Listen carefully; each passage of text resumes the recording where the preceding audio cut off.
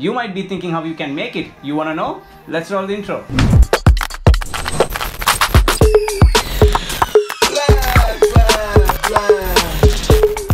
Hey, what's up guys? I hope you're having a great day. Welcome back to the brand new exciting video. If you are new here, I am Divingston here for my channel. I make videos here on YouTube about filmmaking and other VFX stuff as well. If you do that stuff, consider subscribing and turn on the bell notification icon so you never miss a thing on my channel. And today's video, I'm gonna make Morph transition in Adobe After Effects and Premiere Pro. Same transition in two applications. So as I told you in the previous video, when you make transitions, it's all about the clips that you're gonna choose. A Morph transition, that's what they call it. And this is very easy to make. So without any further ado, let's jump into Adobe After Effects and later on Premiere Pro.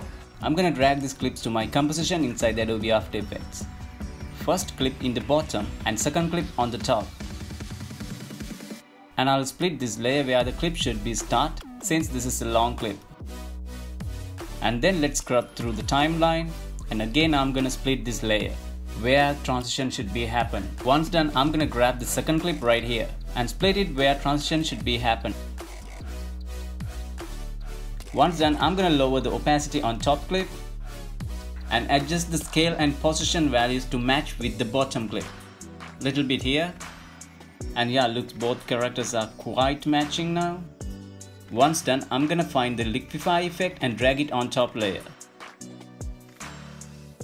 And then pick this work brush. I'm gonna change the brush size a little bit.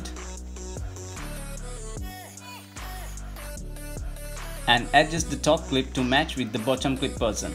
Something like this. It's quite similar to smudge brush in Photoshop. Once the process done, I'm gonna make a key on this distortion percentage, here value of 100. And I'm gonna drag this key backward on the timeline, and here let's make the value of 0 to another keyframe on the timeline. Okay, looks pretty good.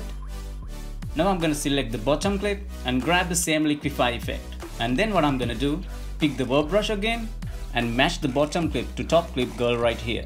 Okay, looks good.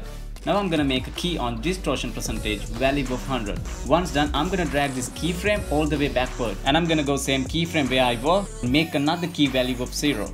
Okay, I'm gonna exchange the keyframes. So basically the starting key should be 0 and end key should be value of 100. And then on the top layer, I'll make opacity key. Starting key value as 0 and end key value of 100.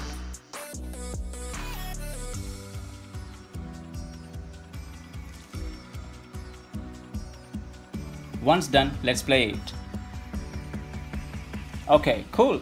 And now I'm gonna jump into Adobe Premiere Pro and do the same transition. So let's do it. I'm gonna open the same two clips in Premiere Pro and hit the Ctrl plus C key on the keyboard and split it where exactly transition to be happen. I'm gonna delete the rest of the clip.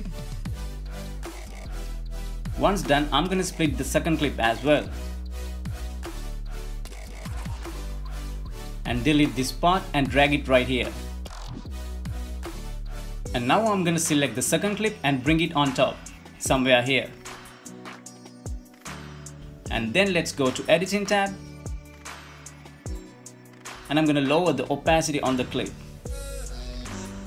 Once done, I'm gonna adjust the scale and position to match with the bottom clip. Looks pretty good. Once done, let's increase the opacity again on top layer. And then I'm gonna grab this top layer right over here. Next, I'm gonna find the Morph cut in Effects panel and drag it between these two clips, something like this. And I'm gonna go backward 2 frames from the middle point of these two clips, but it depends on what you want. For me, 2 frames is great. And then trim this Morph cut effect, so as much as you closely, the transition gonna be speed up.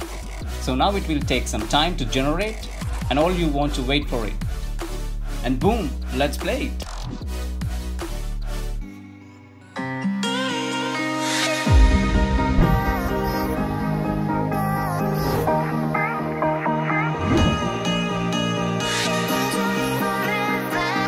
There you go guys, I hope this video was helpful for you guys and got something out of it. This is how you make the same effect in both softwares. Hit the subscribe button, turn on the bell notification icon. I'm gonna do tutorials here and there. Follow me on Instagram, Twitter, links in the description box. I'll see you guys on next one. Stay creative, peace.